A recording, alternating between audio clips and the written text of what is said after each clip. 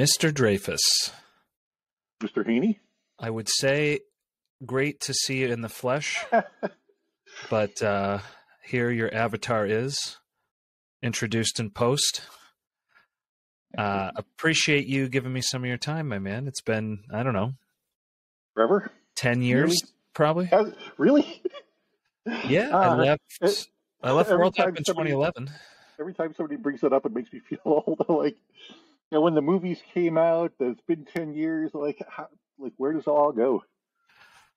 Down the spiral of life, I guess, or up the spiral of life, I guess, depending on your perspective. So, for anybody who's listening, Leo and I worked at a company called World App some time ago, also known as Cal's Social Experiment. Man, I learned so much at that place. Fascinating business, fascinating individual. I actually just had breakfast with him a few weeks ago on his way back from India en route to Costa Rica. But what are you up to these days, Leo? I'm still selling software, so my story's pretty simple.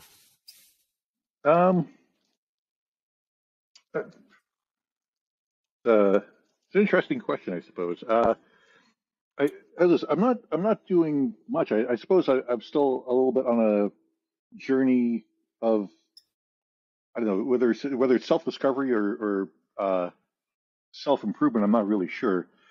I've done software pretty much most of my life.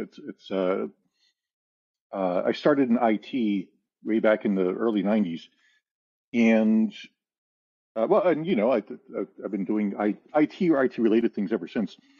But the further I got in my arc in life, there was a certain level of I started gaining a certain level of dissatisfaction. And what it was that all of my brilliant solutions that I came up with, I couldn't tell my friends about it and go, "Hey, look at the thing I did," right? Because nobody cares. It's just like, "Hey, you're saying that the thing works now," but also it's like every few years, like it would disappear and a new thing would come in place. And in my youth, that was perfectly fine. I was solving problems, I was having fun doing it, and it was great. But there was, I think, when I got into some kind of physical making at some point, I don't remember exactly when this happened. It reminded me that even the crappy ashtray, which ages me right there, the ashtray that we made in school as kids, because that's what kids should do, is make ashtrays. Like the lumpy thing that you would have to tell somebody what that was. As old as it was, you would hold it up and go, "Hey, I made that," and there was a certain sense of pride with it. Mm-hmm. I remember I took home ec in high school, and I sewed my mother this apron, which was still, I have no idea where it is. It's long gone, but I still have that sense of pride in, like, I did a really good job on that. And it got me thinking in that there's a lot of, in the modern world, the things that we work on, the great things that we accomplish are extremely transient. Whether it's a report that you did, "Hey, I did the yearly report," you wouldn't believe how much effort I did, and it was a brilliant report. And well, and 10 people cared, and sure, it helped the company, and you enjoyed making something useful, but it's not something that you'll put on your mantelpiece and you'll show friends, or that you'll look at yourself and have that sense of pride in self. Mm-hmm. And so for the past, 22? For the past, I don't know how many years, it's always been a side hustle for my brain to think about improving life through making physical things, even little things around the home or for friends or whatever, that you would get a greater derivement and pleasure from its existence. I forgot what the question was. I asked what you were up to these days. I appreciate the circuitous answer. Well, so right now, extremely to my right, directly to my right, is actually a brand new little CNC machine which can carve things out of wood and metal and plastic, and it has great detail and some neat things. And So is I'm this the learning. inverse of a 3D printer? It's something that deconstructs a solid object into a Effectively, detailed yeah. object. And even a 3D printer, they're all CNCs and stuff like that. But it's CNC traditionally refers to a subtractive method. Hmm. So there are drill bits and gouges and stuff. Um, and every couple of years, I like to pick up a new technology and learn it. And this is the latest thing. So literally before I got on here, I was looking through data sheets on feed rates and types of bits and all sorts of great. But it's I learn a new tech, and I think, hey, this will be my thing, and it never is, because a few years later, I'm like, hey, look at this other piece of tech. I bet that'll be interesting to learn. And I did figure out about myself that it's I enjoy the learning new things and broadening my scope, and I can only do the same thing for so many years before I get bored with it. It's a blessing and a curse. I can definitely appreciate that. I've found that to be true for hobbies and different exercise regimens, whether it was Spartan races or CrossFit or just different things that are really exciting, and I can throw myself fully into it for a certain period of time, and it's measured in years but not decades. um, and I've always sort of envied people who can completely commit to something over very long periods of time. And I Well, and see, wonder, oh, go ahead. no, no, please. And I have a tendency to interrupt, so you go ahead. I wonder if there's a vocation in that somewhere, where there's, you know, constantly feeding the mind and sampling new things and, you know, going the first, because there's a lot of 80-20 in learning new things. And, the last 20% of mastery can take 8,000 of the 10,000 hours, as opposed to, the first pieces. Because, like, thinking about picking up guitar, the amount of progress you make when you pick up guitar for the first, let's call it 3 months, is extraordinary. You're like, wow, I don't want to say it's easy, but it's like, wow, this is real progress. And then all of a sudden, you just hit this wall where the novelty sort of wears off and the real requirement of just sort of continuous either rote memory work or just repatterning to get your mind and your body into a new muscle memory. I'm And going that to makes, I'm going to ungraciously label that the grind. that's right. Yes. And once you hit the grind, there's a lot of benefits for people who push through that, right? That's how you become exceptional. But I do wonder if there's something to be said about, the jack of all trades, master of none. I think there's something about the world we're entering where there's a higher value on that than there might have ever been, given the pace of change in the world. Because you almost can't predict, like, what's going to be needed 10, 20 years from now. Uh, it, I don't disagree. It's very hard to predict the future. Let's see. Hold on. Let's see. Um, What, are you answering emails? no, no. Um, it you the jack of all trades. The original quote. The jack of all trades is a master of none, but oft times better than a master of one, was the original quote. Ah, okay. Um, the so I'm with you on the grass seems greener for the people who can focus on just a single thing, and that's what they can do. Mm-hmm. And it leads to a very stable life. It's marvelous.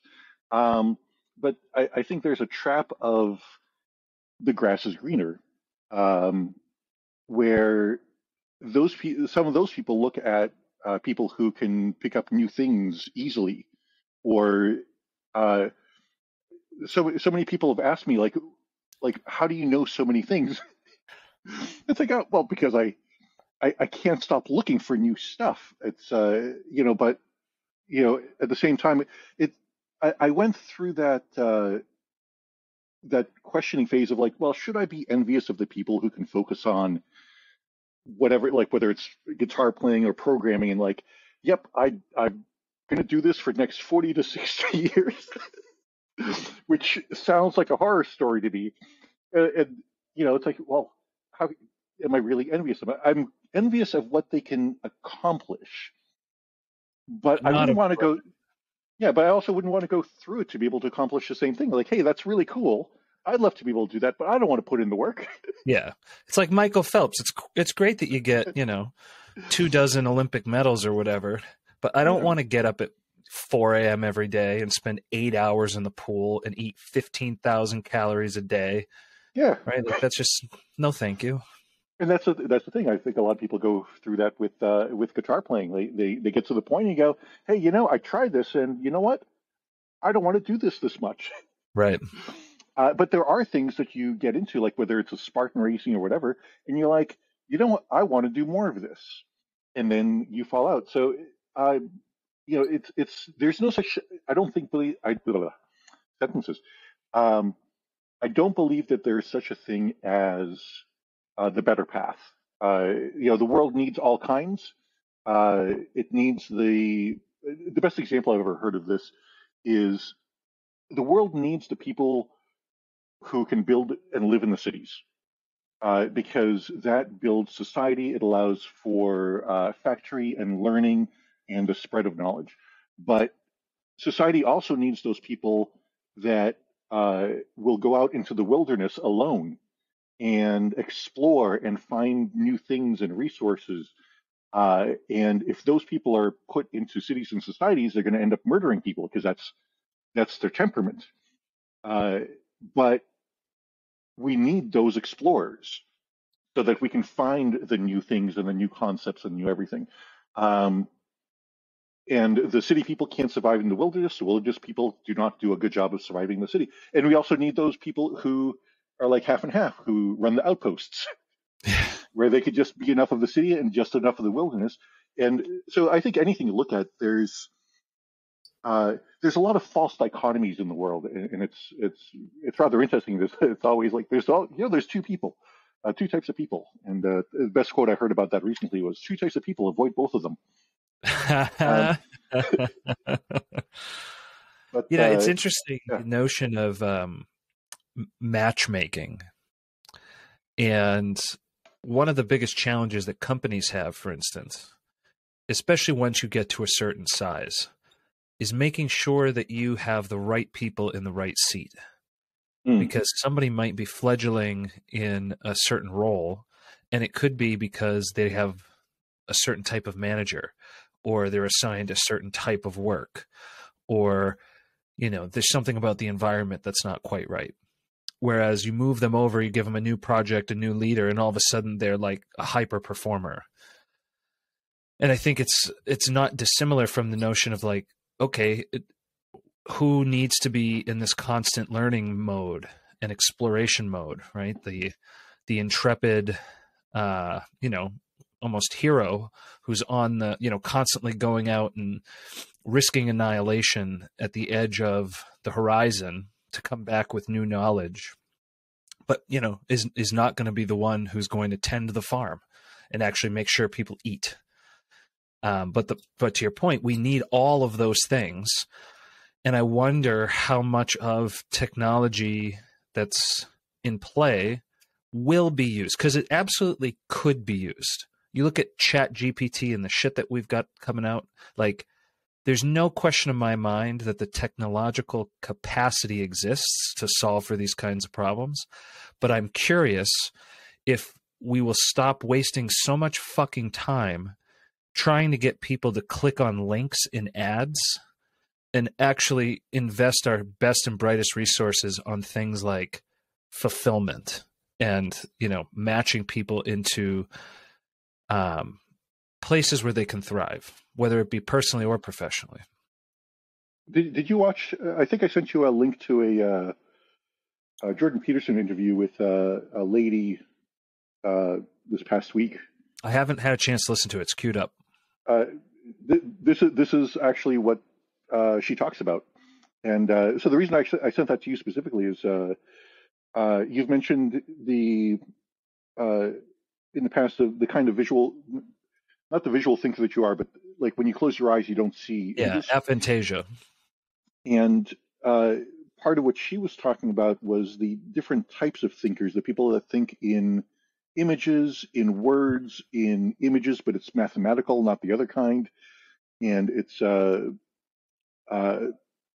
if you listen to her life arc, it's all over the place. She redesigned, I guess,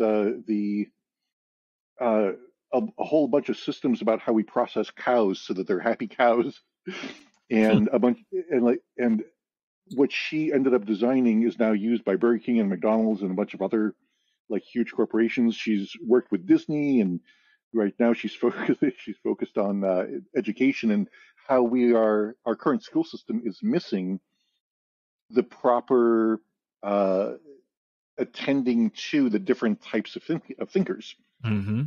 Which, and never mind the school system, all these disgusting wokeified ultra progressive companies who are virtue signaling 24/7. Not that I have an opinion on it, but I don't see a fucking thing being done to address people who think differently. Right? So now that I'm whether it's disabled or differently abled, however you want to call it, I take a step back and I look at like what accommodations are made for someone who is in my condition. Nothing. And it's not like I'm quote unquote special.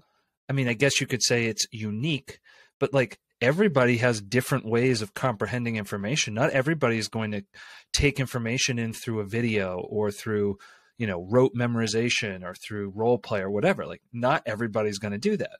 And I have seen literally nothing from very large corporations, thousands of people, to address it in the least. Meanwhile, they're out there touting that they're, diversity and inclusion and blah, blah, blah, blah, blah. And it's like, okay, I appreciate that, people from different ethnic groups are going to have, different perspectives on things, but you cannot tell me that the color of somebody's skin is somehow materially more important to how they do a job than how their fucking brain works. Like, it just doesn't make any sense to me. Again, not that I have a strong opinion on it. I believe the claim is not that their skin color will affect what their job performance is.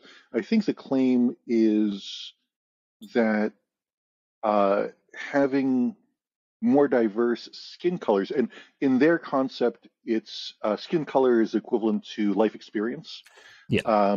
And that more different skin colors equates to more perspectives in the workplace, which will create better product.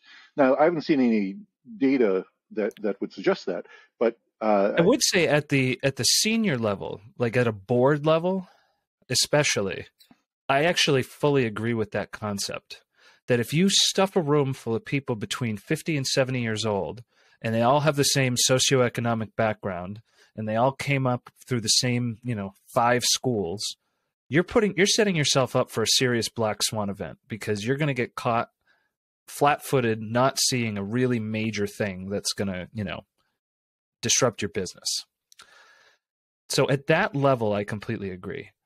What's ironic, though, is the change is primarily happening at the bottom to mid levels, right? Like you don't see giant sweeping changes up in the senior executives. Now, I also appreciate that, like, you have to have been a junior analyst to eventually make it to a C-suite. So we've got a pipeline problem. But I don't know that at the lower levels it has the same impact, right? Like as an individual programmer, right? If my task is to create some subroutine that efficiently executes X, does it matter if I grew up, in Harlem or Kansas or fucking Hawaii? Like how would that bear on the extremely discrete task to which I've been assigned? That type of work is unclear to me how diversity plays in. Now, I also appreciate that when offices existed, there's something to be said about the dynamic of a team, right? And how people collaborate together and what kind of ideas get batted around. But at the individual contributor level, I'm much more speculative. I'm not sure how many individual contributors we really have nowadays. I'm just thinking when I was in Chicago, I had a programming team, and my lead programmer was a guy from India. Um, his second was a Chinese fella. Uh, we had another Indian female, and our like immediate kind of QA was a Chinese lady or Korean or something like that. But it was a very diverse Heavy team Asian team, from it sounds like. yeah, but the thing is, though, like two of them were completely American, right? So it's just like the history of was from these places. But it's like people ask me, where are you from? Uh, and like I was born in Russia, but Russia. it doesn't mean that I like borscht, like I grew up mostly in America. Like hot dogs. So You don't like a good borscht? Come on. I was never a fan of pork. Well, it could be that if you grew up there and that's your main staple, that it's not so great as opposed to like occasionally have. There are some Russian foods I love. Salade Olivier, which is kind of like a potato salad, sort of, Okay. but it's got meat in it and stuff. It was actually created by a French chef for one of the Russian Tsars, if I remember. I love that. The Russian salads, I like the fact that they serve raw salmon and stuff as a party dish when they have a party. The Russian table is a very different layout What I than the don't quite American get party. is the pickles and vodka. What's that about? Um, I can't say for pickles, except for I don't know that I've known a Russian that didn't like pickles. And vodka. So it's actually I don't know if you're drinking anything. I have two drinks with me right here. Some green tea with ginseng and honey, and I'm currently sipping on some Belle de Brie cognac with a pear flavoring to it, which is marvelous. Very nice. I actually I recused myself of alcohol on January 1st, 2020. Hmm. So I'm now 3 years, quote unquote, sober. So I'm drinking a glass of kava tea, which is a Pacific Island root tea that is very elaborate to prepare. I have it most nights. It's a brilliant relaxant, but it tastes like mud. And Leo, when I say mud, I mean literally it tastes like drinking mud. Now, how I know what mud tastes like, you ask? Well, because I played football and I did Spartan races and had enough mud enter my mouth to know roughly what it tastes like. So it's clear to me why this is not more popular, because it's quite effective. So it was very odd to me that not more people knew about it. Anyway. Yeah, I'm drinking the Belle de Brie because to a certain extent, I have social anxiety. And I don't know if you've noticed in the various meetings that we may have sat on. I mostly sit there quietly and listen. And then at the end, I'll speak up and Dynamite point drop something in. out. But a lot of it has to do with at a party, I'm generally quiet. Alcohol tends to loosen my speech. So I am familiar with this dynamic. I think my speech would often get a little too loose. One of the primary reasons why I decided to separate the damn myself. woke companies, and that's under T. That's right. Well, so I'm going to toss this out here. Well, like normally, I like to have topics. So like, well, we talked about this, like to have topics so I could think about it and bring a better uh, uh, thought process to it. I tend to be a slow thinker. So like, after whatever we discussed today, over the next week, my brain will process through and analyze, and Hmm. not like this would have been a good comeback, but like uh, does this make sense? Is that the truth? Let's test it against some, various concepts and come to the truth of the matter. It's actually one of the things I started pursuing at some point was a little bit more trying to understand the truth of things, Hmm. and it's odd because there's a lot of statements out there, and it's like, well, how do you come to the truth of things? How do you know it's true? And there was a lot of stumbling around, but I I stumbled across libertarians, which are an interesting group. I think a lot of them are on the autism scale. If you spend any time in their chat rooms, I think they uh, have a lot of arrested development. I find they that the concepts are they're very attractive, but in an adolescent way, in a way that like you just haven't learned to think more completely to understand why it's too complicated for these things to actually work in the ways in which they're presented. that's an interesting thing because I actually find them to be mostly very good thinkers. And one of the things that they tend to do is think, well, one, I find out of all the political groups that I'm familiar with, they are the best researched Yes, because for sure. they will research the bejesus out of Yes. whatever it is. They have highly entrenched positions, but they are non-trivially acquired, right? They didn't get it from a talking point on CNN or Fox. They got it because they read very deeply about something and researched to the corners and decided that this is, you know, It makes the most sense. right. This is the most rational position to take. Well, so I don't know how familiar you are with libertarianism. So libertarianism is based on a single principle. Are you familiar with that?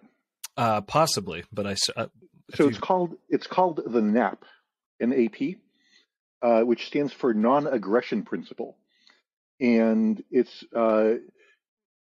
shortly could be translated into don't lie, don't start fights, and stick to your word. Which a lot of the language it tends to be uh, contract around contract. So stick to your word would be a contractual thing. hmm? Um, and under the hardcore libertarians, whatever concept you're talking about in the government, or should you do this or that, they will attempt to uh, start at the nap and get there to figure out if it's good or bad.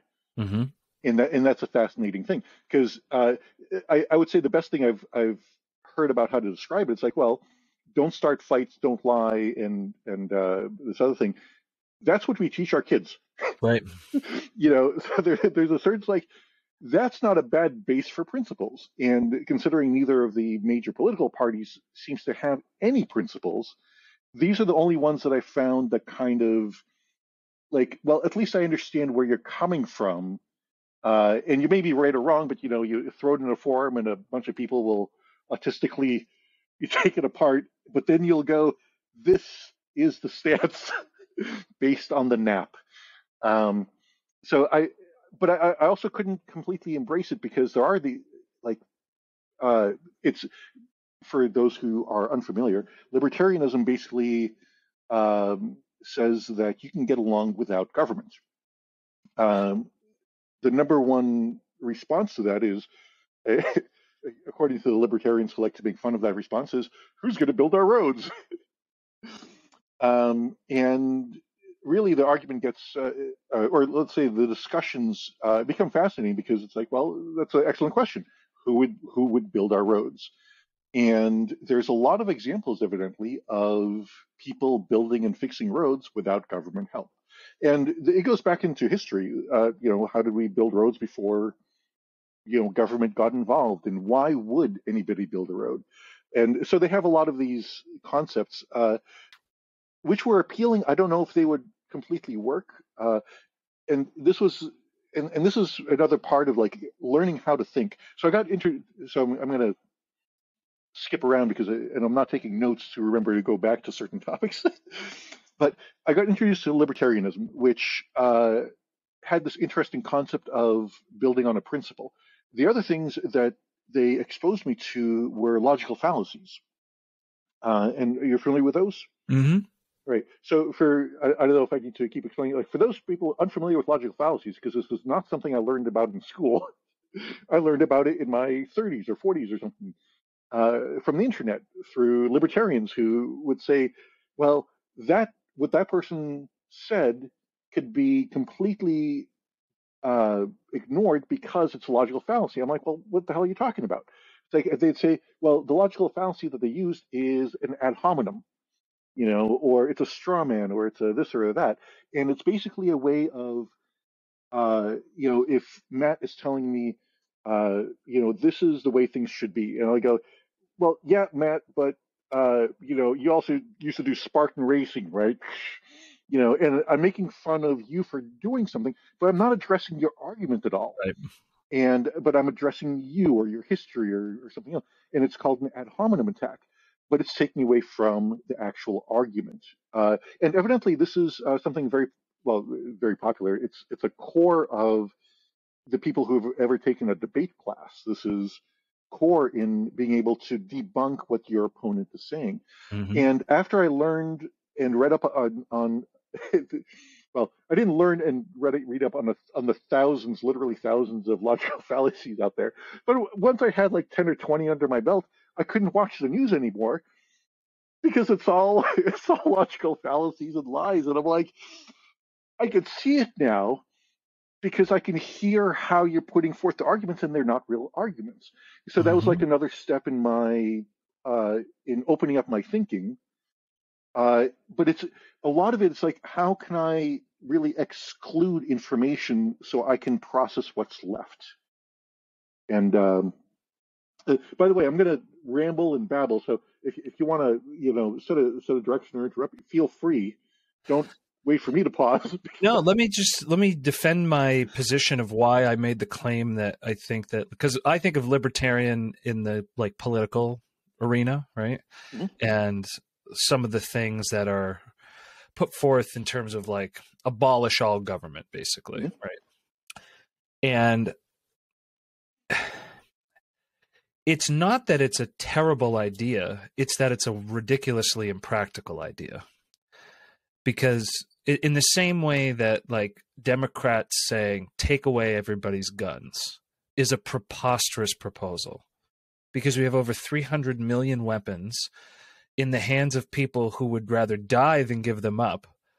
So to start with a plan that is going to fail, obviously, and no matter what, to me, demonstrates an incomplete level of thinking. Yeah, well, so I will make the following two modifications. I find while a lot of libertarians want no government, a lot of their things is actually minimalist government. Because I've then stumbled across anarchists and anarchists who literally want no government. Yeah. And their ideas, believe it or not, well, part of it is who's delivering the message and how good are they at explaining their ideas, actually sound better. But I don't think it's a overnight thing. Like, democracy and capitalism can be good, but what happened to the Soviet Union after it collapsed and got democracy and capitalism was a horror show.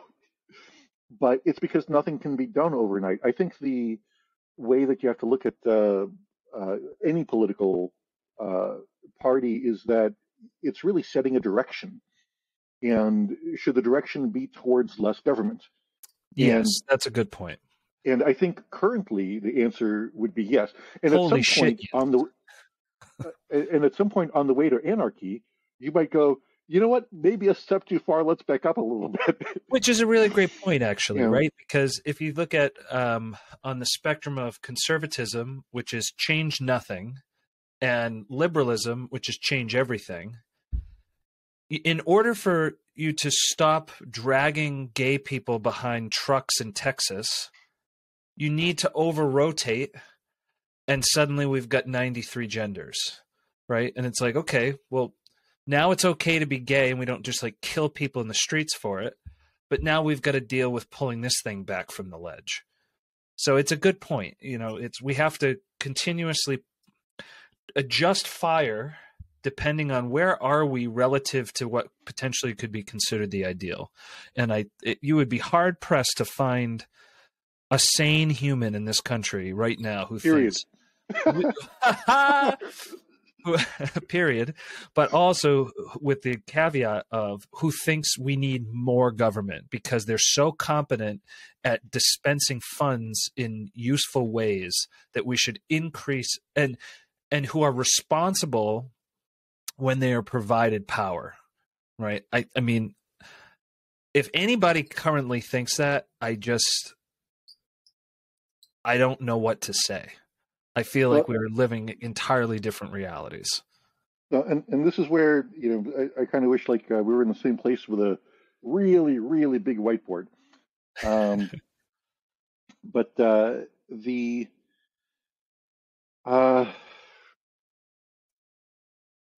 so I'm gonna say some things. The destination is going to be what do you think the biggest problem in the country is?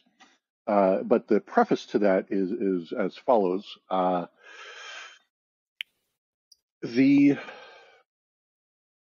you're talking about, you know, people thinking that the government is running things well, last I checked, the approval rating of Congress is under 20%, and it has been for literally decades, right? So it's nothing new, but the same people keep getting voted in, Mm-hmm.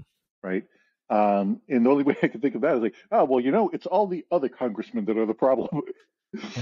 But can't be my guy or girl. It's got to be this right. other one. So, you know, when you say that people can't possibly be thinking that they're doing a good job, and yet we keep voting in the same people. So there's an interesting thing there. The other bit is that I don't know that anybody thinks that they're spending money wisely. I think a lot of it, and I've been giving this a little bit more, maybe not as much thought as I should have been if I really have a solid interest in this. I've blackpilled myself regarding the government, which I'll ask me about that later tonight. The the issue would seem to be that I'll give you what I think the problem is. The problem is lack of education. The education does not come from the schools. The education needs to come from the parents so that the parents properly educate the kids so that what they do learn in school gets properly processed.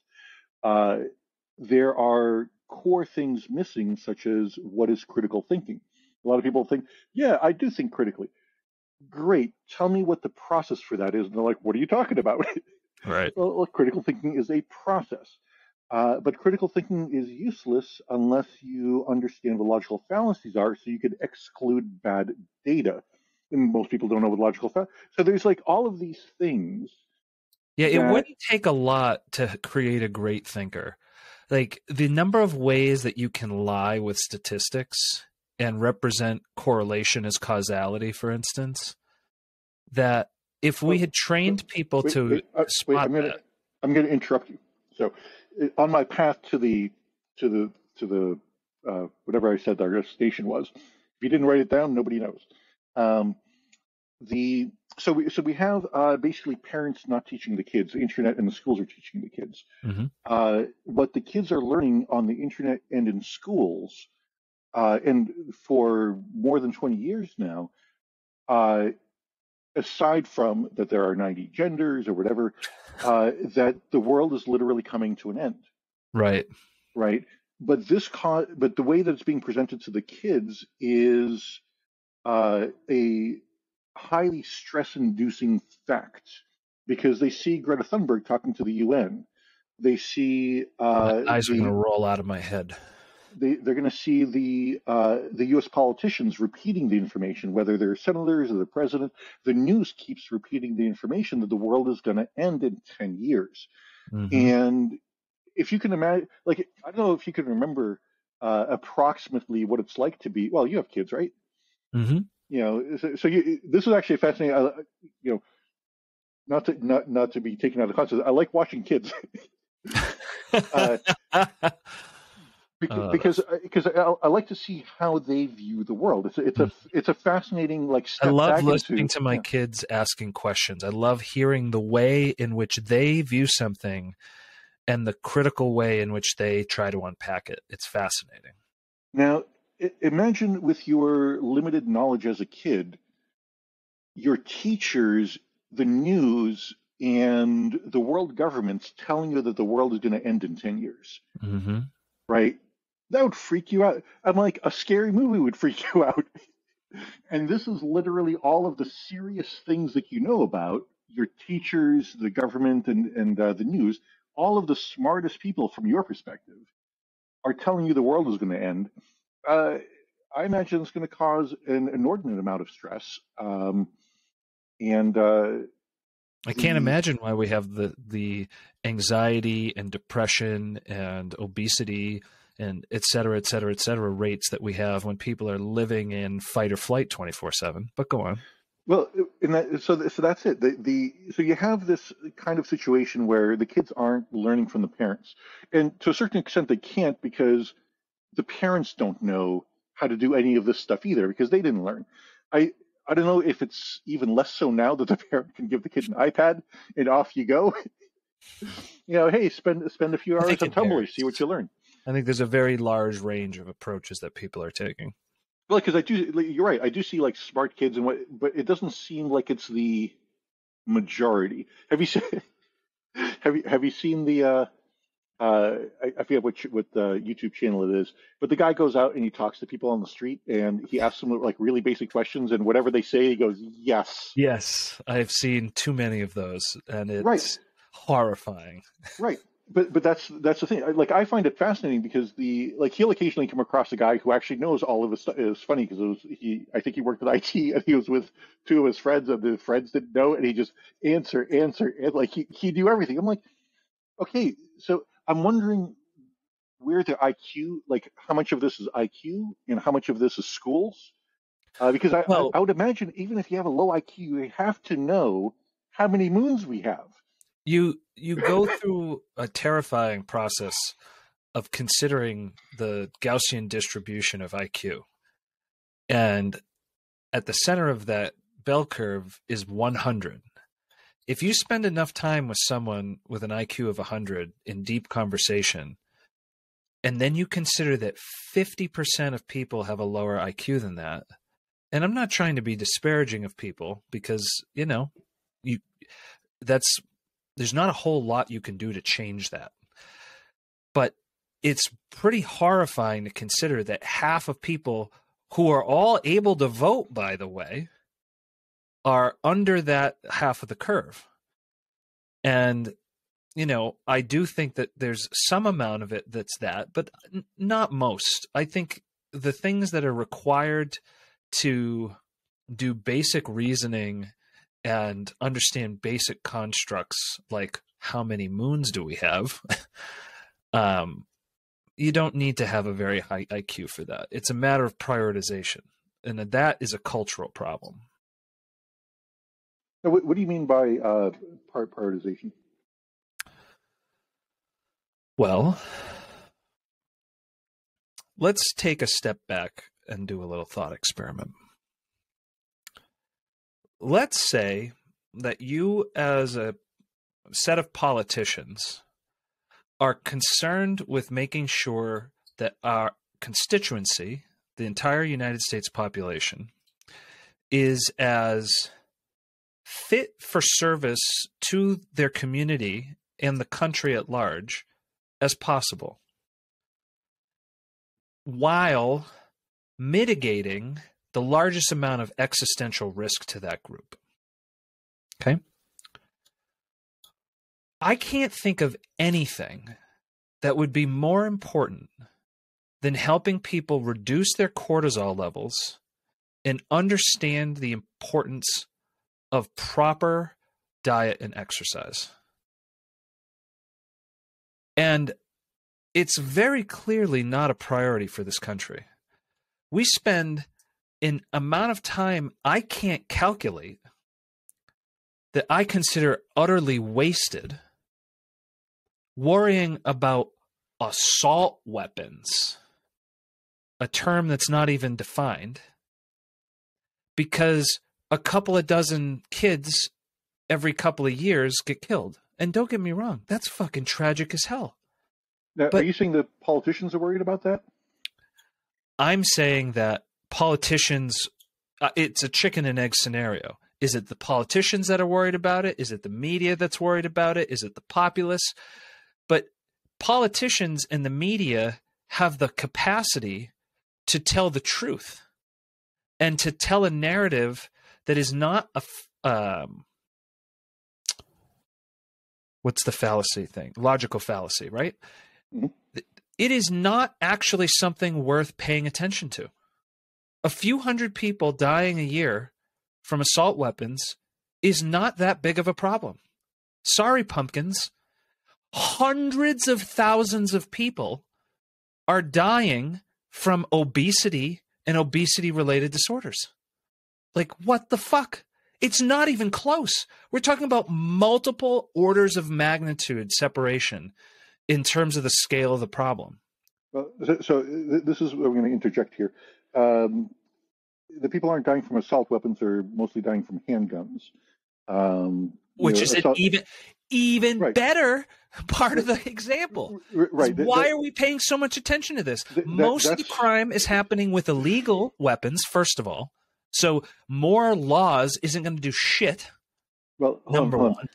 I'm going to completely divert you here. That was really more of like a grammar correction more than anything else that I just couldn't resist. The populace aren't the ones driving this. The ones driving this are media and politicians. Yes, agreed. But they're driving it to a certain extent for different reasons. Media is driving it because that's how they make their money. Right. If you're panicked, you will keep tuning in because genetically you're tuned into, I need to be aware of the danger. Yep. Politicians will drive it because, hey, if there's a bunch of people attuned to this danger, I can then use this to get them to vote for me. So I don't really blame the people for anything except for their, settling into their comfortable lives and not learning how to teach their kids or themselves. Well, it goes to the point of, if you could critically think, you would look at the statistics and say, why are we spending so much time and money and attention? The most powerful thing in the universe is human attention. It's the only thing that can change the direction of the universe. Absent humans, the universe is nothing but an enormous Rube Goldberg machine. It's a fucking enormous set of if this then that. The only thing that can change that is human attention. And we fucking squander it on non-truths. Well, which, again, I think goes back to education, but education goes back to government because it's government schools. And well, to answer your question, though, of what's the biggest, what do I think is the largest problem we have in this country? I think it's actually you're not wrong that that's an enormous problem, but that solved, I don't think actually solves the other problems that we have, of which there are many. I think the number one problem we have today in 2023 as a society is institutional distrust.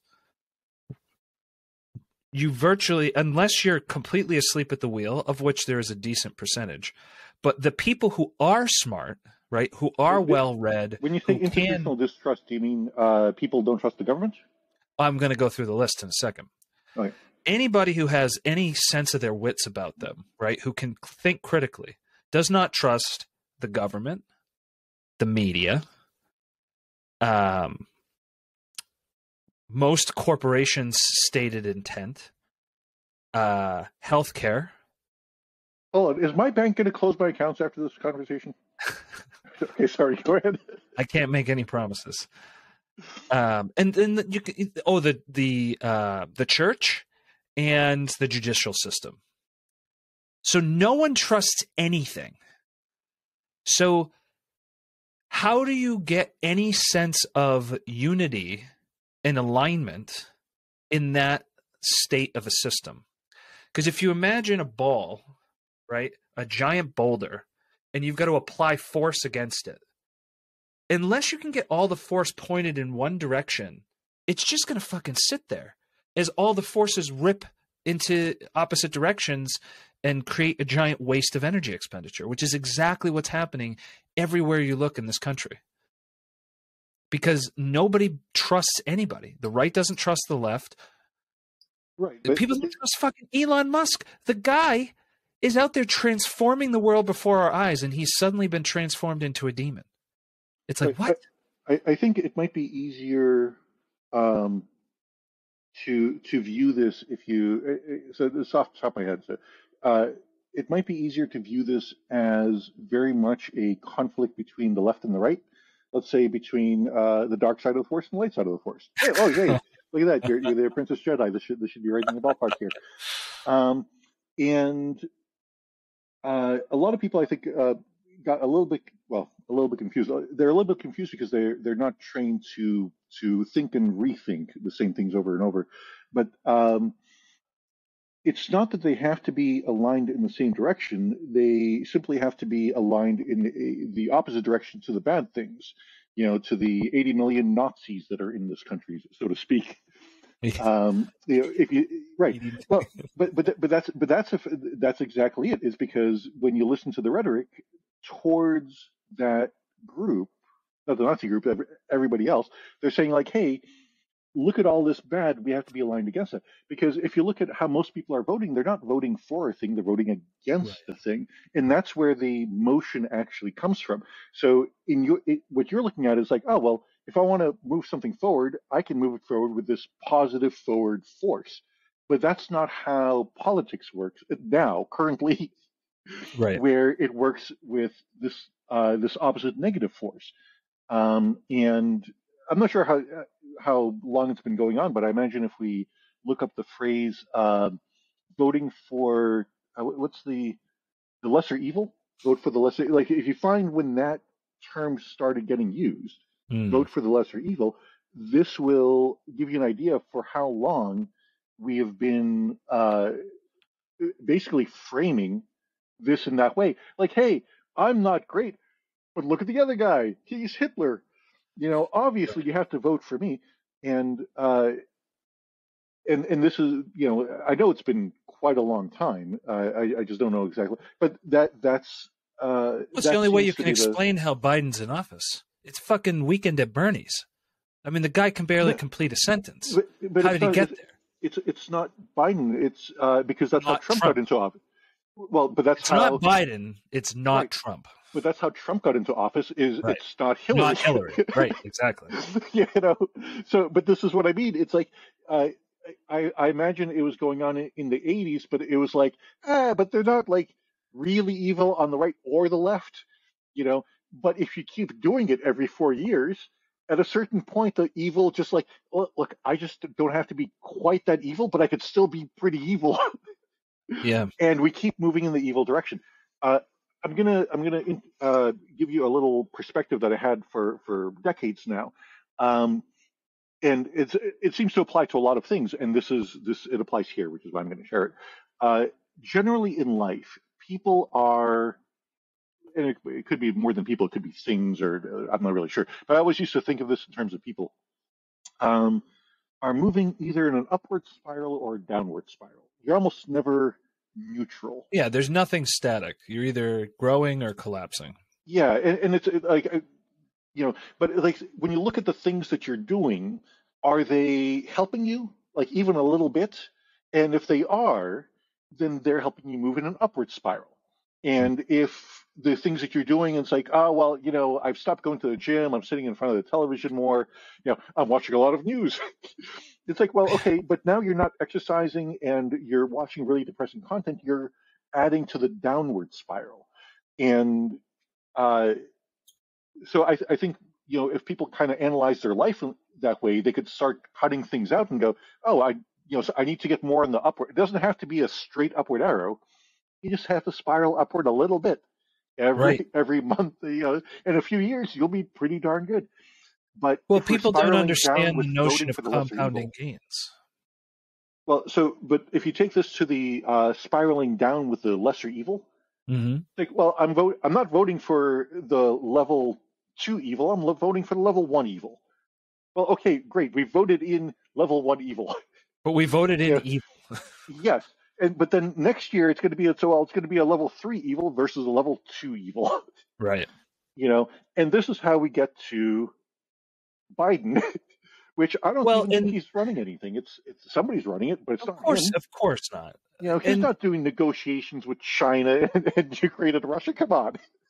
And the question becomes, how, if you step all the way back and say, we've got 330 million-ish people in this country. Let's say that about 100 million of them are eligible to be in office. I'm making it up, but let's just use it as a round number. I'm good with hypotheticals. You're telling me out of 100 million fucking people, okay, so then let's say 50 million of them are liberal. Out of 50 million people, the best candidate of 50 million is Joe fucking Biden? Get out of here. Okay, it's impossible. So this is going to come into a question of, weirdly, in my world, it comes out of economics. What do you mean when you say best? Most qualified to advance our country in the direction of a desirable goal. And I think one of the problems we have is we no longer have a shared set of values as a country.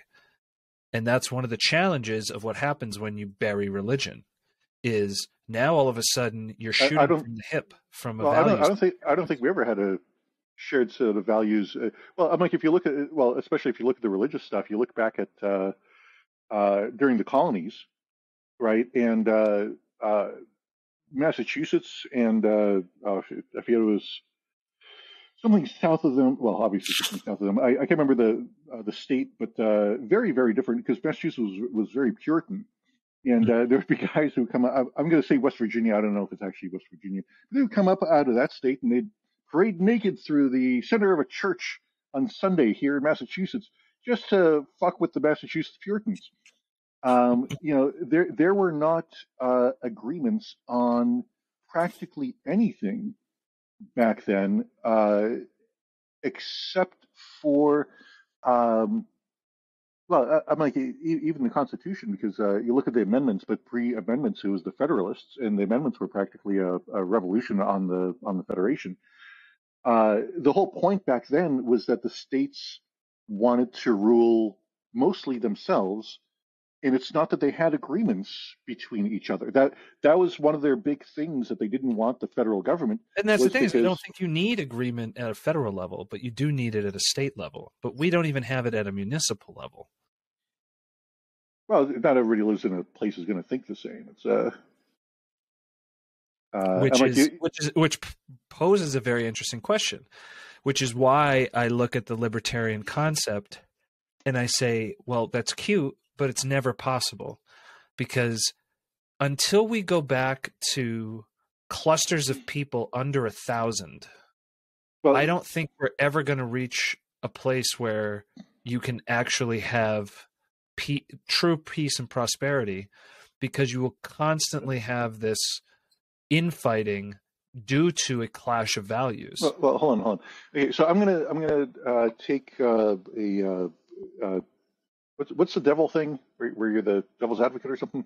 Devil's advocate, yeah. Okay, so I'm going to take the devil's advocate point here, and I'm going to channel the libertarians that I recall from when I was in the libertarian circles.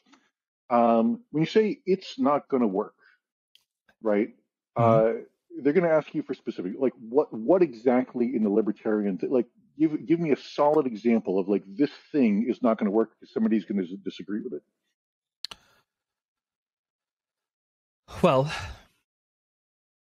you can see like where vagueness. Yeah, of course. Like, so it's just the scope of the number of things that would have to change to go from where we're at now to a libertarian utopia is measured in thousands of individual actions. And so it's tough to say like where to start to answer that question, because you basically have to dismember everything that's not interstate transport, defense, right? Like there's very few things that a true libertarian thinks that the federal government should have control over or their hands in. And we're in fucking thousands of things. Well, so, hold on. Okay, so are you saying that these things could not work without the federal government, or are you saying something else? No, I'm saying that to go from a state where you've got hundreds of thousands, actually millions of employees, right, attending to these things, to no longer attending those things and changing the entire way that the country operates. You're talking about the transition periods. Correct. Right. It's just like when Russia just said, "Ha, welcome to democracy and capitalism." People are like, what? Yes. Because they didn't have a good be unmitigated chaos of the highest order. Correct. If you're talking about doing a Thanos and snapping your fingers, right? Well, right. Well, think about it. Thanos killed half the people who know how the power grid works. Right. Right. You're going to have a lot of chaos and death and everything else. It kills half the farmers. Holy crap! I think that's just it's. I don't know that. Well, yes, there are certainly libertarians who like, yep, if I'm president tomorrow, there's no government. Yeah, which is fine. There are idiots on all sides. I would say I have not heard a rational, and I could just not have researched enough to be completely fair. I've never heard a rational off-ramping plan of how we get from where we are today over a discrete, defined period of time where we're in libertarian utopia. Well, so here's I'm gonna just toss out a couple of concepts. Elon Musk bought Twitter. I don't know if you know. Oh, yes. Right. He fired what? 80%. Fired 80. Was it 80% of the people? He either fired or they self-selected out. Right. Okay. Is Twitter still running? It is. Okay. Now, if you would imagine almost any other company where you removed 80% of the workers, would you think that the company could still function? Software companies, yes. Material goods companies like Amazon, I don't think you could fire 80% of Amazon warehouse workers and it would still function, right? So I wouldn't use the Amazon workers. I would use the drivers because sure. What I'm saying is they have a lot of robots in there. Where there's physical goods and physical things in this world, right. To how we open the call. I do not. But couldn't states take a lot of these responsibilities onto themselves? Yes, and I hope that they do. And right. I think we're seeing the manifestation of that with Roe v. Wade. Right. Well, there's one example, right? So again, it's not like they would snap their fingers and everything would all of a sudden disappear, right? But it would be a thing of like, well, do we need the Department of Education, right? And they would say, well, you know what? It's going to be disbanded, and the states have 2 years or 3 years or whatever they think it is to create their own ways to deal with it, but it's going away. While libertarians do talk about a lot of things, do you know the top 2 items on the libertarian agenda for what to kill in the federal government? No. The top 2, I don't know which one's number 1, but number 1, I would say, is the Fed. Right? There's Federal Reserve? Yes. Because it prints money and it manipulates the market in ways that are overall negative to the market. And the other thing is that number 2 thing, I guess, would be wars. The other thing is that the Fed also creates the money so that we can afford wars.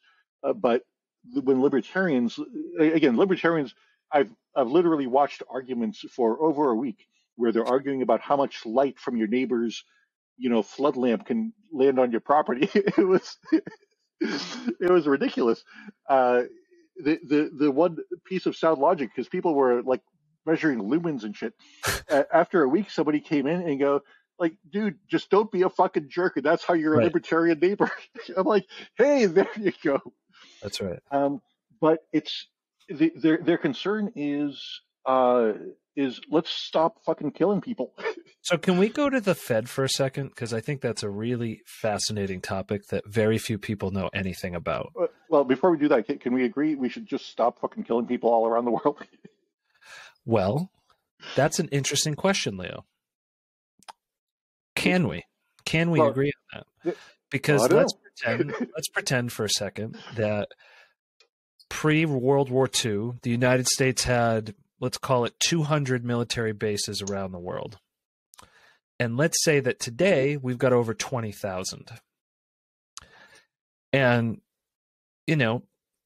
what would it really mean if we reduced that back down to 200? And we no longer ran coups in countries to install U.S.-friendly leadership, and we no longer, did whatever, 4D chess games we've got going around the world in terms of, holding people politically hostage, privatizing utilities in favor of American companies, and blah, blah, blah, blah, blah. The myriad things we do as a country to maintain this sort of superior status. Let me rephrase my thing. Is it more desirable that we have less war? Is that something we can agree on?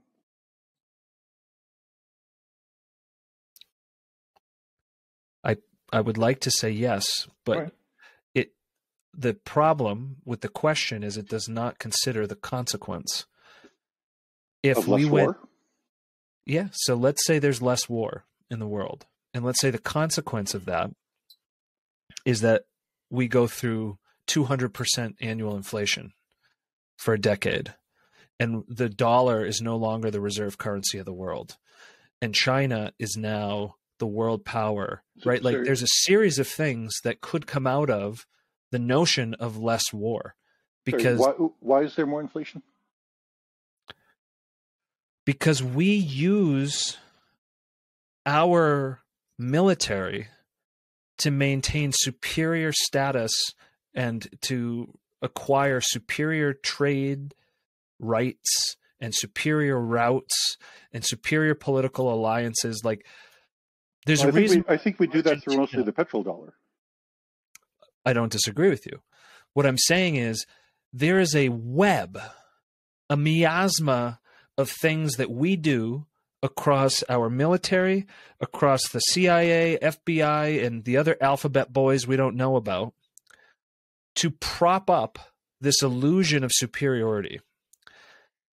But all of it, at the end of the day, is because there's a gun to somebody's head at the end of it. And if you pull that gun away, I don't think we can truly calculate what the outcome of that would be in the short to midterm. Okay. But have you considered what the positives might be? Oh, there's plenty of positives, but not for the United States. Really? So if we, instead of spending, let's say, $1 trillion a year so we take $1 trillion a year out of the economy that produces good things, right? More or less, to fund our war efforts. But this goes into I don't know what logical fallacy or false. Hold on. I'm just asking. We're taking about $1 trillion a year out of the economy that produces good things to fund our war efforts. Is that more or less right? You could position it that way. Okay. And with those trillions of dollars, well, with $1 trillion a year, give or take, we are also removing a lot of people out of the workforce that could be producing goods and ideas and other things that would benefit people in the United States or around the world, right? Because they'd be workers and they'd be producing things versus destroying things. Is that fair? Ostensibly, provided that Okay. there was a consumer for those goods and services on the other end, which is no Um, guarantee, but well, no, it's certainly a possibility. because basically a lot of those people would end up being entrepreneurs or working for entrepreneurs, and that's basically what we have. Except Possible, we're but that's not guaranteed.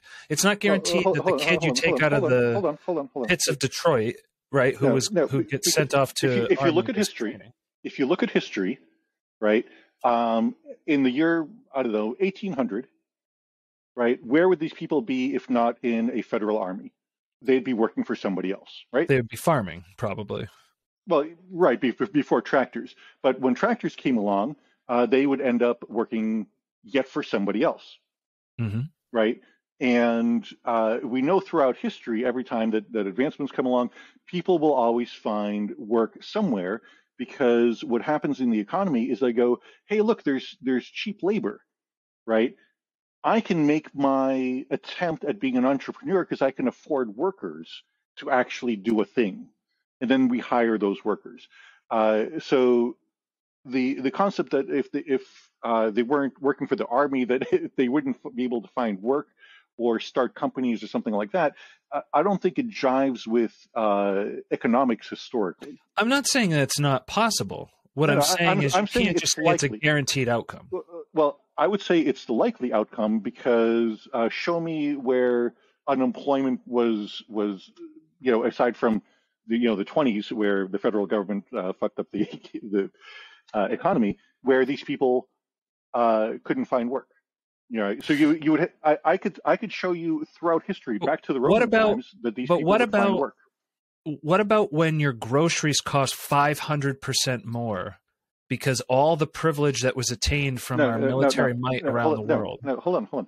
Okay, so again, you're assuming that this would happen, as opposed to like, hey, we would have more farms and more capability to grow things here, because first of all, we're not hiring the best engineers into developing bombs, but now they can make better tractors or food, or wherever the economy is saying, hey, we want more focus here, hire more people for that.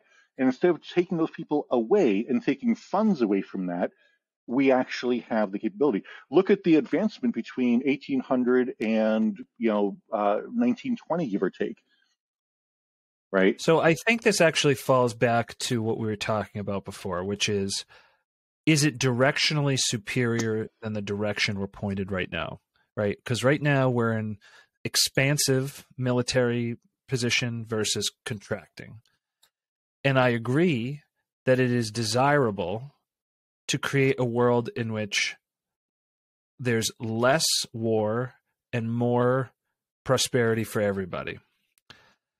But how do you get to the prosperity comes from people making stuff. Again, like, I don't know how familiar you are with the Austrian economic model of things, but it's you put people, you make people available to a workforce, and prosperity takes it from there. It like history is literally full of that is the path.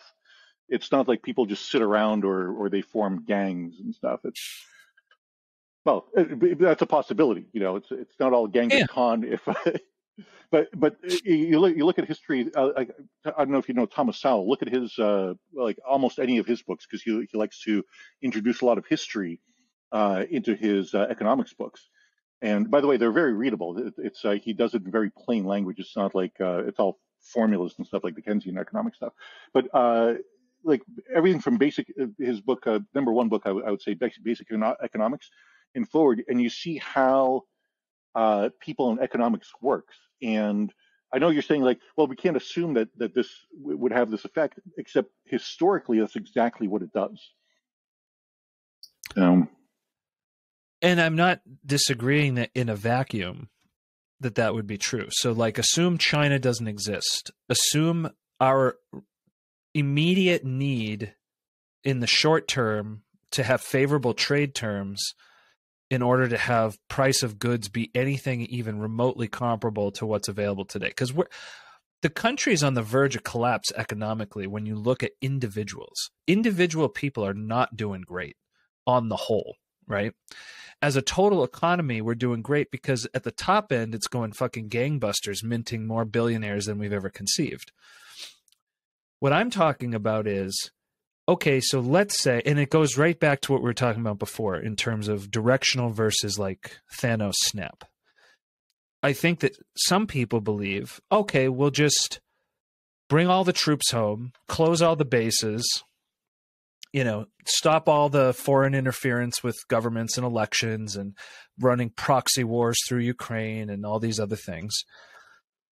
In the short term, I am fervently convinced that the short-term outcome of that would be unbelievably catastrophic to the United States, because we're not surrounded by goodwill actors. And we're surrounded by people who are looking to exploit any weakness at any time to gain power, control, and influence. And there's a lot of vague language there. Okay.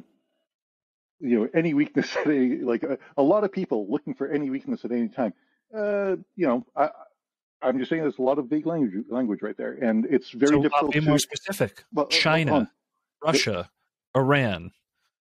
Great. Okay. Saudi Arabia. Fine. Great. Iran. What is Iran looking to do? Iran is looking to expand its power and influence in the global theater. I think. And it's going to hurt us? Well, they control a pretty sizable amount of petroleum, as far as I understand. So do we. And we could be net energy exporters. You know that, right? I do know that. Right. Okay. So how is Iran? Right.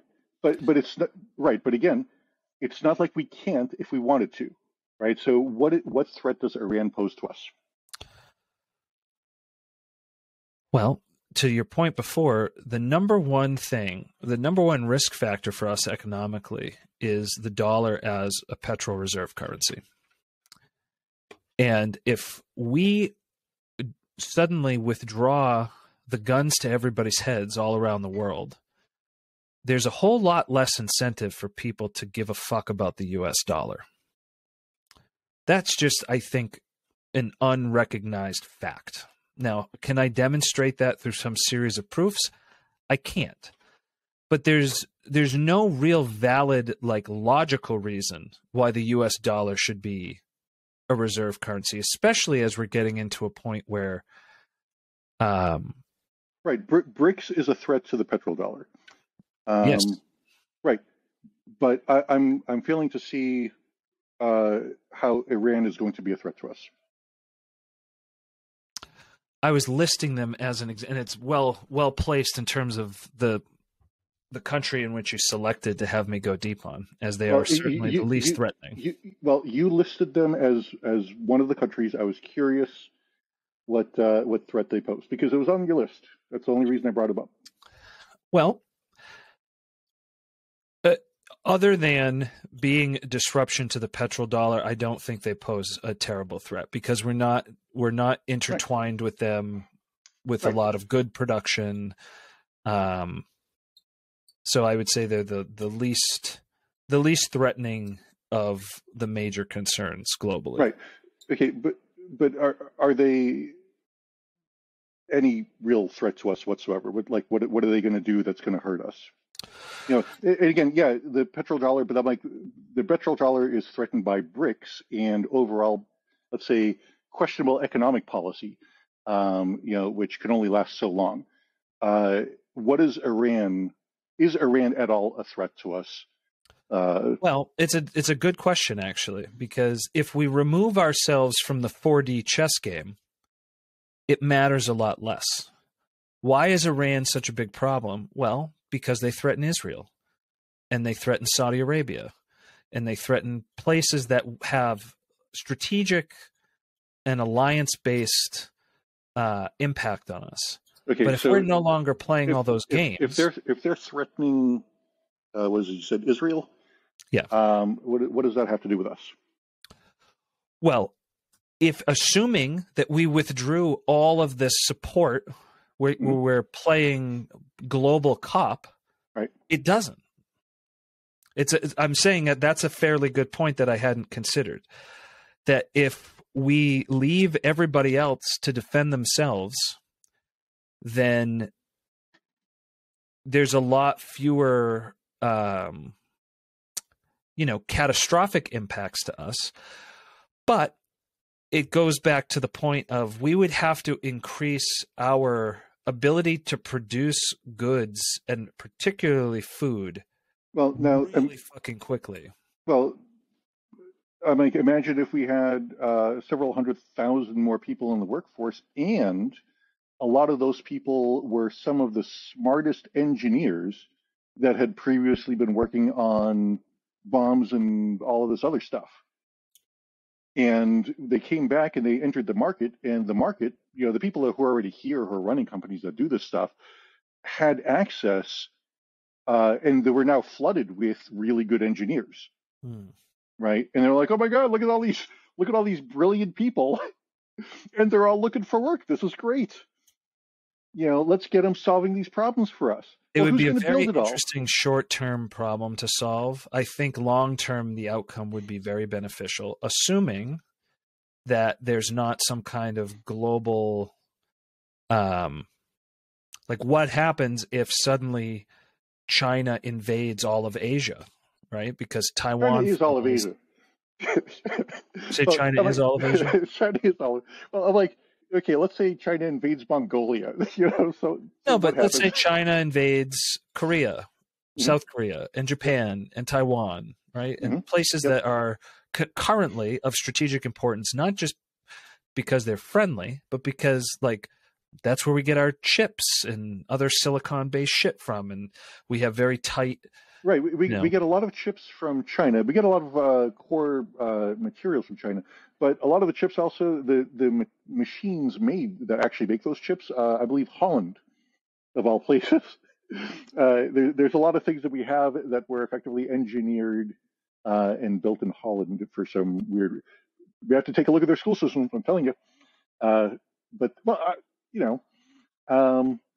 yeah, so there's always going to be short-term disruption. It's just like when tractors hit the farms. So, like, let's do a thought exercise. What happens if now the U.S. has withdrawn its Big Brother complex, and we pull back all our troops, and we cut our defense spending by 4/5 or some very large percentage, and we start investing in agriculture and other things to make ourselves more self-sufficient and less dependent internationally? Well, and again, it doesn't have to be like all internationally, because like, why can't we trade with England and Europe and Canada? We certainly could. Right. However, those countries probably wouldn't exist as standalone countries for terribly long, because it's really... You think England will fall to whom? I think there will be a march across Europe from Russia at gunpoint, seizing control and just massacring people as they gobble them up. You think Russia is going to take Europe? I think the reason why Russia hasn't taken Ukraine is because of the U.S. spending and military force. I think sans that, they would have already but do you think Russia wants to take Europe? Yes. All right. And God knows what China wants. Surely all of Asia Pacific. Well, we know they want Taiwan. So, for sure. So let's just pretend let's go with a theoretical thought exercise. Call it devil's advocate, if you will. What happens if Russia controls from where they are today through all of Europe, and China controls all of Asia Pacific, and there's some unfriendly coalition that now controls all of South America? What does that mean for the U.S. long term? Just the scenario is so weird. It's like saying, like, well, what if Canada is taken over Africa? I don't think it's that weird. Hold on.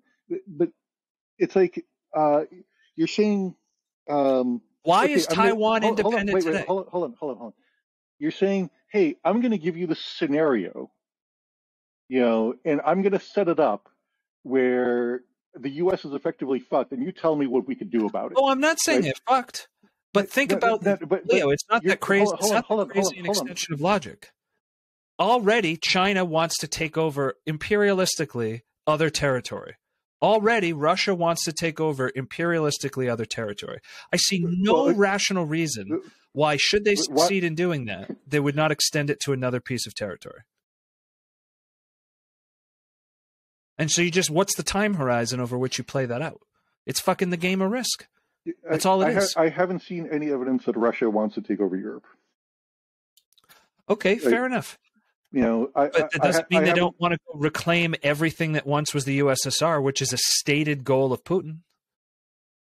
And then he's going to die eventually. And then who says that the next person who comes in, to your point, evil plus one, isn't going to want to go do more? Do you think that Putin started the war in Ukraine just because he wants part or all of Ukraine just for the heck of it, or?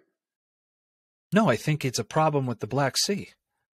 I think he's got real serious concerns about being able to get goods in and out of his country, and also to have a wall against NATO so that he doesn't end up getting invaded or crippled in some way. Right. I think it was largely a defensive move. Right. So do you see where seems to be a big disconnect between a largely defensive move, as you put it, and him going, hey, we should try to take Germany? No, but he has stated publicly that he intends to reunite the entire USSR. Okay, and you stated that he's going to go across Europe and take England. I'm not saying hold on. I didn't say he. I said Russia. Uh-huh. He will die one day, and someone else will rise and want to be more important and more significant and bigger. Power corrupts. I don't see any reason why the next person who steps up is going to be like, you know what we should do? We should actually relinquish territory that we re-annexed. And I think there's a big difference between that and going after Germany, for example. Personally, I think it would be a matter of time. I guess it's hard for me to address this because you're imagining this unknown person who has these particular ways of thinking, and I don't see where the logic. To your point before, it's all of human history. How many empires have existed that from the moment they were formed, they just tried to get bigger until they were so thin they could no longer sustain their size and they collapse. That has been human history in a nutshell. So I don't see any reason why that would suddenly change. So you think the current state of the world and world powers and knowledge and everything else is about the same as, let's say, 1900? Because that's an absurd question. So obviously not. Well, but if you're saying throughout history this is how empires have acted, the reason why it's not happening currently is because of nuclear weapons. Nuclear weapons are both the single most destructive thing that's ever happened and the single most peace-causing event that's occurred. So how does that enter into the guy who's going to take over Germany? I think it's a game of chicken. Who's willing to use it? Well, I could tell you that the U.S. is willing to use it because I know we've only used it once, but if you look at the people who've talked about the behind the scenes of literally almost every single large conflict we've had, there were people talking to the president that they wanted to use nuclear weapons in Vietnam. They wanted to use them in the Middle East with Iraq. And Vietnam, I'm like, I don't really know what the state of the nation was back then. But I'm like, well, that seems a bit extreme. But then it's like, well, we were talking about the same thing in 2003 or whatever with Iraq. It's like the people running the government have no qualms, it seems, about using nuclear weapons, except whoever's in charge has enough things like, I don't think I want to be that guy who says yes. But his advisors are. So I don't think nuclear weapons are really far out of the possibility of being used by the U.S. because, again, advisors to the president keep suggesting it.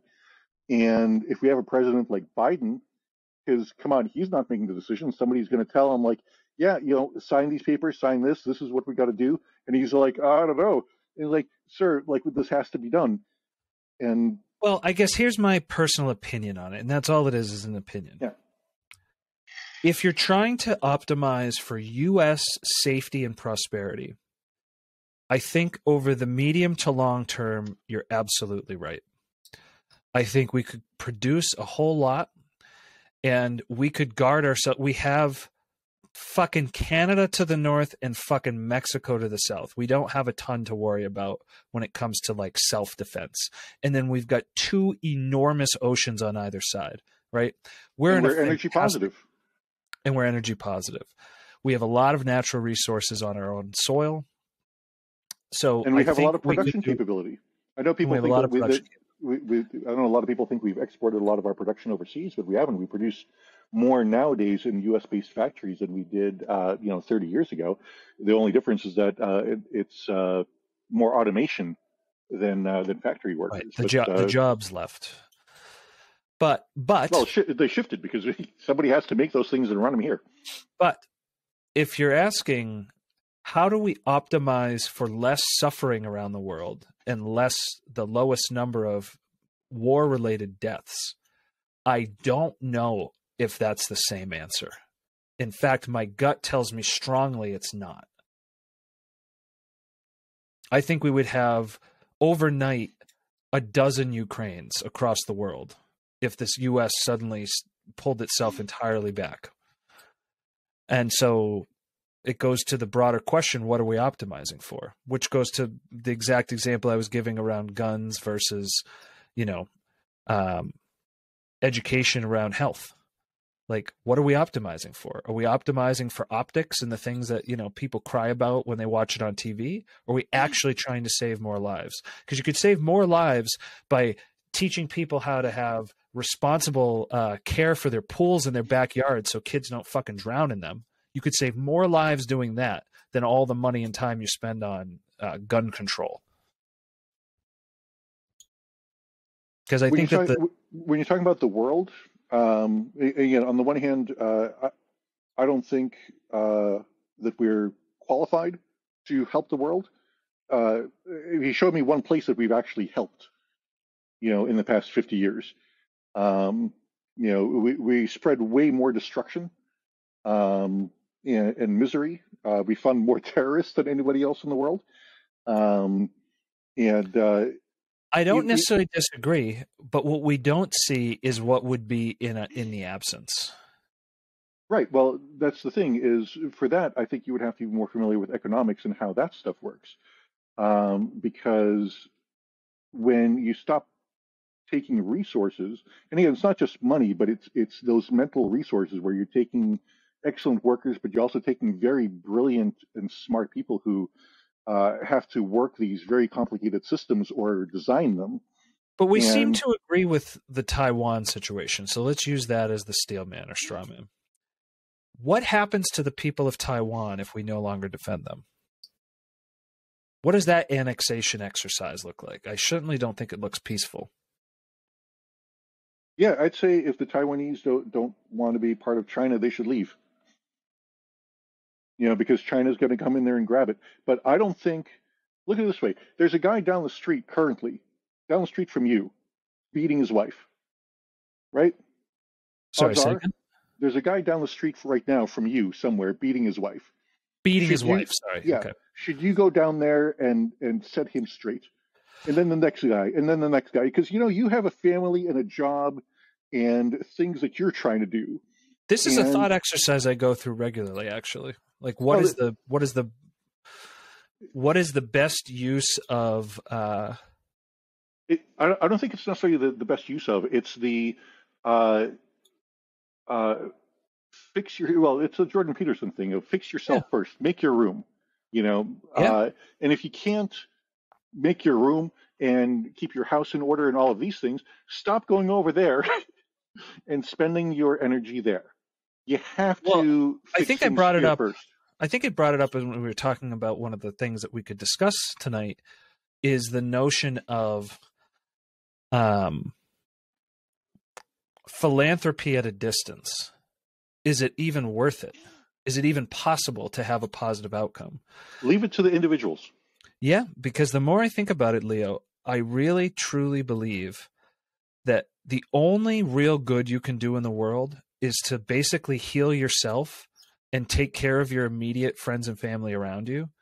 Anything beyond that, and you're going to have second, third, fourth order effects that you can't possibly understand, that are going to ultimately create a more negative outcome than if you hadn't participated.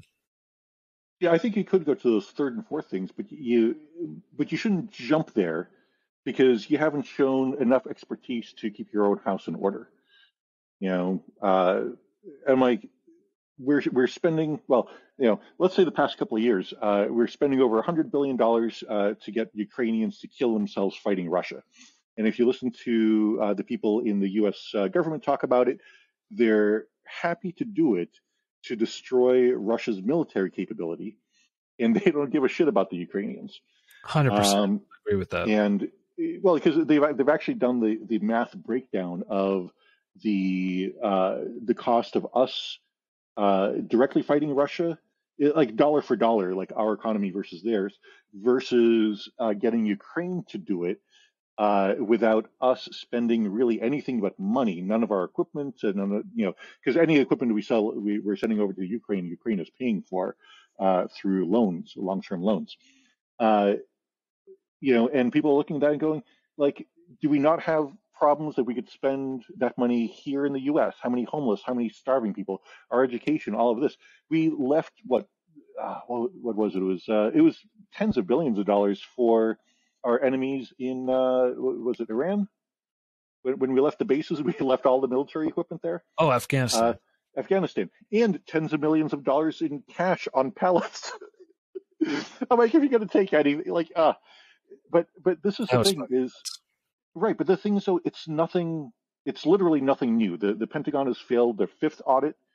They can't account for like trillions of dollars in assets. This is what I'm saying. We can't fix things here, and we're trying to fix things elsewhere. And we have, again, like, I can't think of a single place that we didn't fuck up by sending military or money there. You know why you're right, Leo? Because habit. Because at the end of the day, all of those decisions are made out of fear and not love. And I think that in this world, the good, the true, and the beautiful, that triangle of things is represented by love. And if you focus on loving action, loving thought, and it's a courageous act because it has to be done in the face of fear, right? To pull back and let China and Russia be what they're going to be. And we're going to do our thing and take care of ourselves and do our best over here. That takes courage because it's frightening to think of a red wave across Asia and Europe and whatever. But I think it's correct because the most loving thing we can do is to take care of ourselves such that we could even be in a place to ever help someone else. Because to your point, we are so fucking dysfunctional. There's no additional good we're doing. Libya is no better off for our intervention. Iraq is no better off for our intervention. Afghanistan sure as shit is no better off for our intervention. Or Iraq. I don't know if you mentioned Iraq in that list. I did. Yeah. Man, if you ever listen to the Vietnam soldiers that were talking about the shit that they were doing to the Vietnamese, it's like, I'm sorry, are we there to help? It sounds like we're torturing whole villages full of people. Yeah. But well, so here's an interesting thing that you said. I disagree with the love thing, but only because and it gets into economics, and there's a book, Economics in One Lesson by a fellow named Henry Hazlitt. And it's just all he does is the one point he drives home is how to, when you make an economic policy, people only look at the immediate result of it.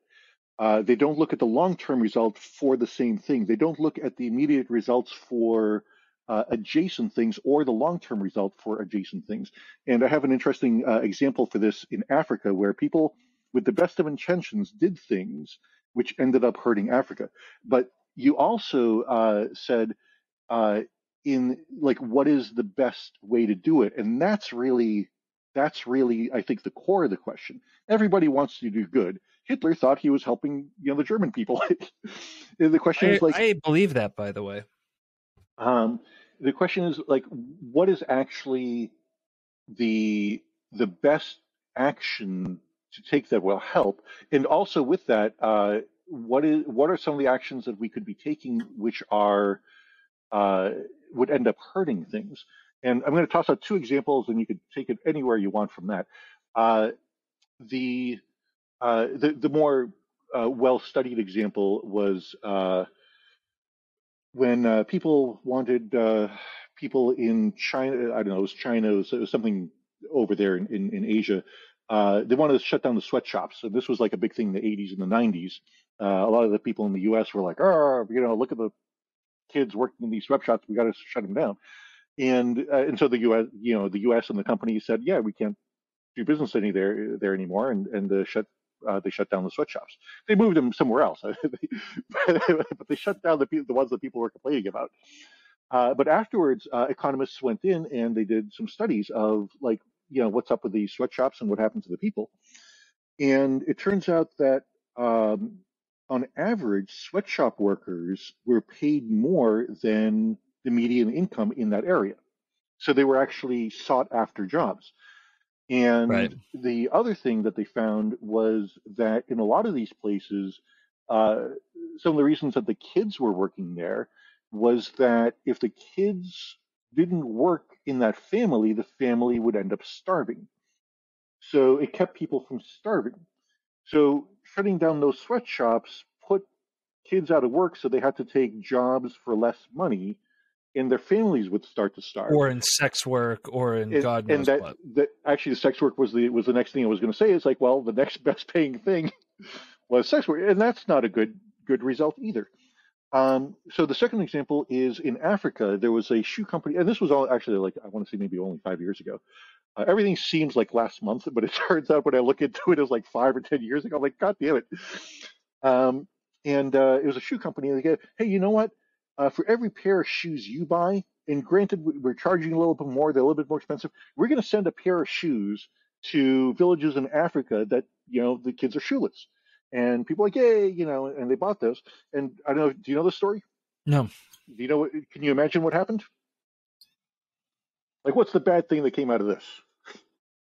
So they're sending a pair of shoes to the villages where the people are making them? No. The shoes are made here in the U.S. And Okay. if you, Matt, buy a pair of shoes, you paid extra, and another pair of shoes will be sent to villages in Africa. So basically, you're buying two pairs of shoes, and one of them is being sent off to Africa where they don't have shoes. I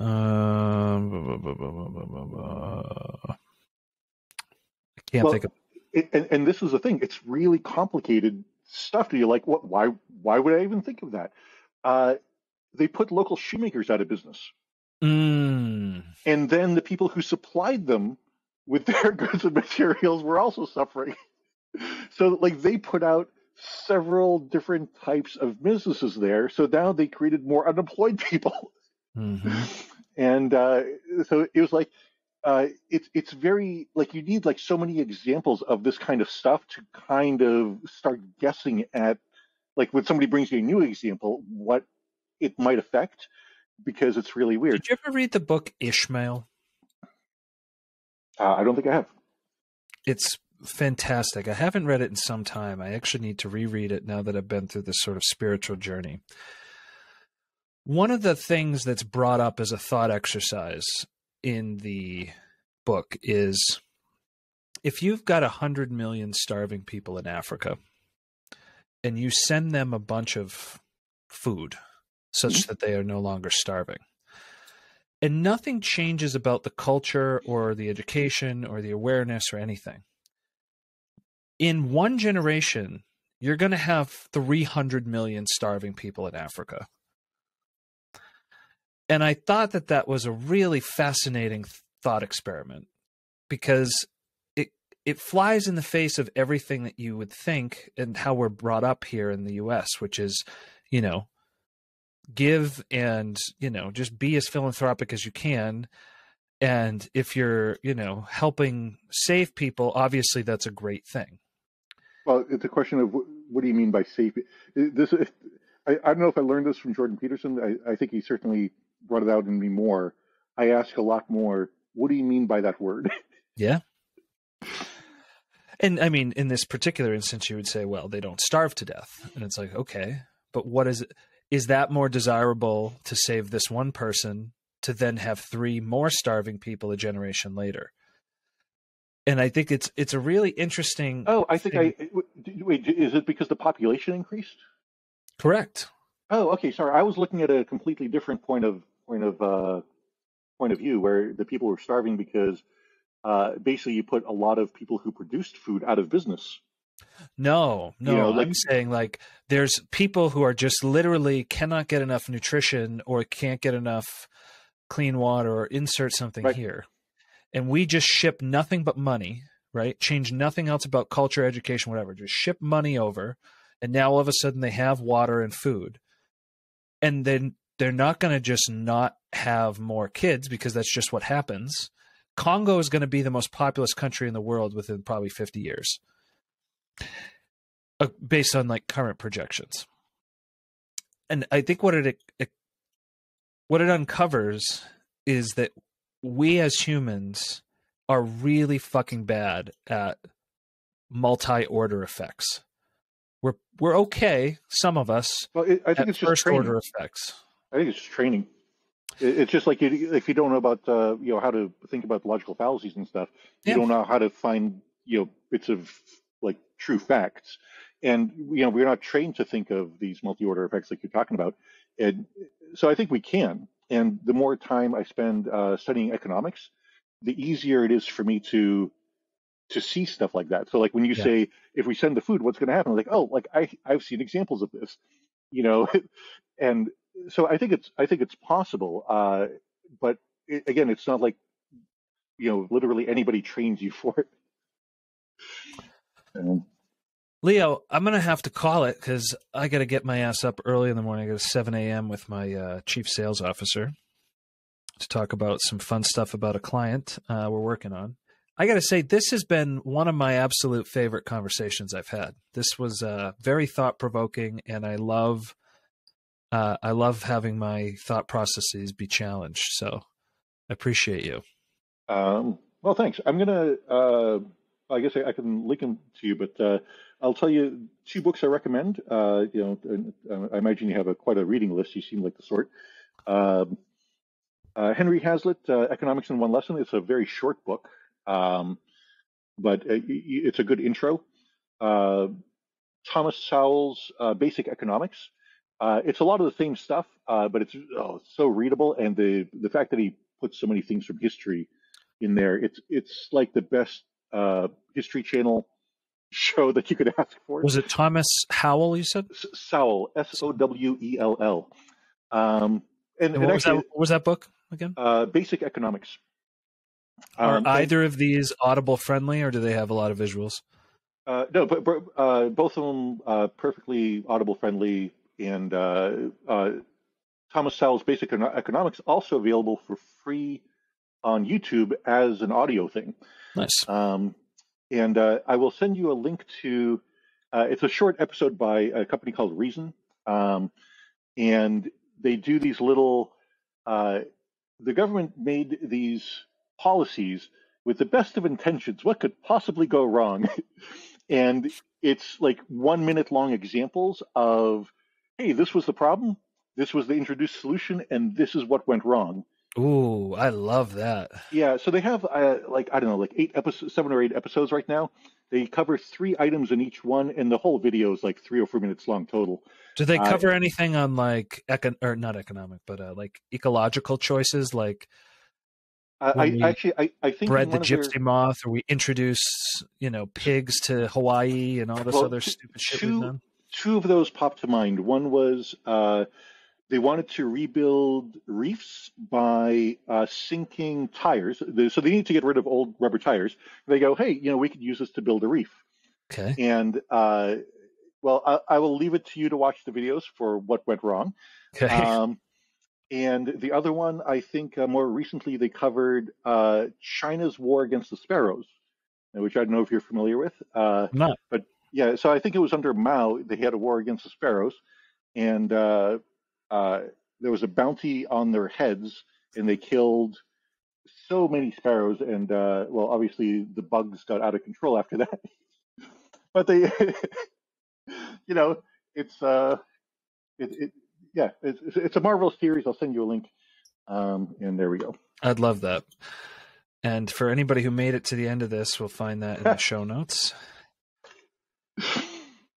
Thank you, Leo. I'd really like to do this again sometime.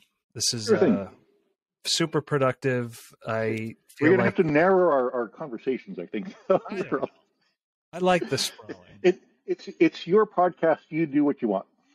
If you have a very specific topic, let's go deep on it. Well, and that's what I was going to say. If you want to be deeper on any particular thing, because we did cover a lot of things, but if you want to dig down in any particular thing, put it on the list, and I could do some thinking about it and some research, and we could see where we get to. Dialectic. That's the. I don't know if you know this word. I only learned it a few years ago. There's a Professor Brett Weinstein got thrown out of Evergreen, but in one of his videos where he was trying to face his students, he said, "Look, I'm just interested in dialectic," and I'm like, "What the hell's that?" And evidently, it's a conversation in pursuit of truth. So it's different from debates, because debate, I'm trying to convince somebody to believe me more than you. And dialectic is just kind of like a Socratic, like, well, I have a question. What about this? Like, what do we, like, how would that enter in it? And it's just, you continue with questions and what we know, and you come up to like, well, as best as we could figure, it might be something like this. I'm like, I kind of like that approach. So it's my favorite approach. It's, what, I can't remember the phrase. It's like strongly defended beliefs held loosely, something like that. It's like, I'll come in with a lot of, salt and pepper, but as soon as I'm presented with something that is logical enough to change my mind, like, I'll just abandon my position and say, oh, actually that makes more sense. And that's the thing. I don't think anybody has ever changed like mid conversation. But it's like one of those, like, well, you bring up questions and things, and then they think over it and they go, there may be something to that. But it's you have to let people. Well, you have to lead. You have to let them smell the food and let them come into the kitchen. Yeah. You can't shove their face in the fries. A lot of people, I would say virtually all people, their egos are not ready to accept a complete change of position in the middle of a conversation. Yeah, well, but I think it's also the right thing, because you have to. If you were so little convinced of your own beliefs that you're willing to switch mid conversation, it would seem like you're flip flopper. Yes, we worked with one of these people. I'm not going to name any names, but they held a position of authority in the company. And they would hold a conversation with me, and then they would go to a different department and hold a conversation with them, and then come back to me and hold a conversation. And it was just like, I'm arguing with a different department through a middleman. I am familiar with this person and dynamic. Yeah. Well, good stuff, sir. Well, thank you again. Appreciate your time and your candor and your fervor. And it was great to catch up as well. Yeah. Do this again next year. Yeah, maybe this year. We have a whole 12 months. All right. All right, sir. Good night. Good luck. Thank you. Cheers. Best of luck in 23. Yeah.